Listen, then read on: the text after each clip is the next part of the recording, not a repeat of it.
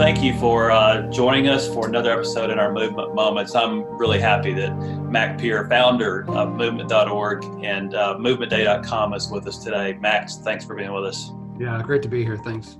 So, Mac, I've heard you talk about the 5 disruptions, and would love to hear your insights on what those disruptions are and what God's doing, what you think God is doing through those disruptions.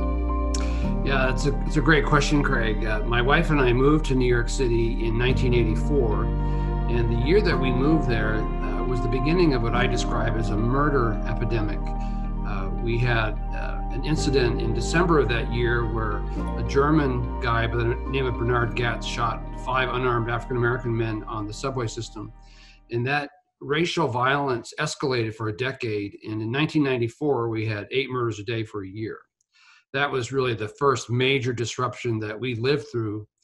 We had a major financial collapse in 1995, 9/11, and then we had the financial crisis of 2008, and now the coronavirus. So that's been really 5 disruptions in the last 25 years. And what we have seen as a result of those disruptions is that 2 things have really been at play. We've seen God's providence in guiding us personally and organizationally to start working together and more carefully with other churches and organizations. And then it's caused us to pivot in a way that's become much more fruitful. In the Movement Day context, we really came together out of the crisis of 9/11 and the 2008 financial crisis. And I really believe that if we had not had those 2 things happen, we would not have become interdependent enough to birth Movement Day in 2010. And now we're tracking interest in 300 cities around the world. So from the long perspective, God really in his providence uses these major disruptions to affect things. And as I was thinking about it this week, I really have come to the conviction that God is ready to bring about a spiritual awakening, and the height of the awakening will be in proportion to the depth of disruption that precedes it. But we have a lot to anticipate, I really believe, in the next few years as a result of what we're experiencing right now. That's beautiful. I know you're talking to a lot of leaders globally around the world. What are you hearing from those leaders, and where are you seeing God show up working through his people in those countries and cities?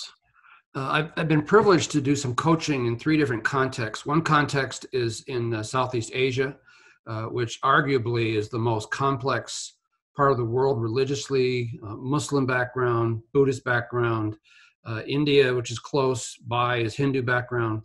And one of our leaders there in Jakarta, which is the 2nd largest Muslim city in the world, comes from a Muslim background, became a follower of Jesus about 25 years ago, planted a church, and now is the representative for Indonesia to the Australian consulate.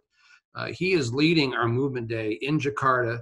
They have a great relationship with the governor there, and it's exciting to see the body of Christ rally.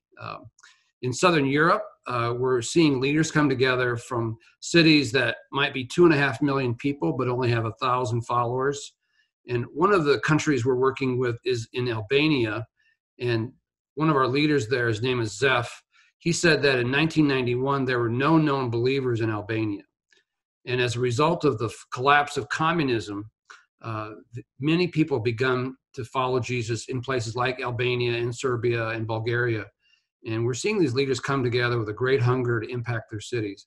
So those are just a couple of snapshots of how we're seeing God rise people out of very difficult circumstances to really lead movements. That leads me to my next question, really final question for this session. How are you encouraged, and how do you want to encourage other people as they're going through this? I'm encouraged by the level of resolve that I see leaders have to really impact their community, to serve their churches. We're really getting a sense that people feel deeply called to where they are, and they're willing to sacrifice and do whatever it takes. I'm privileged to work on a book project right now. I'm interviewing about 20 leaders over the course of a couple of weeks. And this week I was interviewing a leader that almost got a life sentence for prison.